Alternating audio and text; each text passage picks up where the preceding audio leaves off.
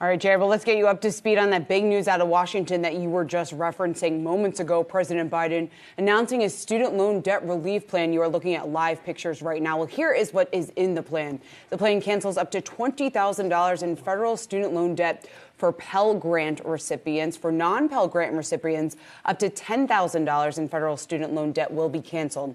Now, the debt will only be canceled for borrowers making under $125,000 a year or couples making less than $250,000 a year.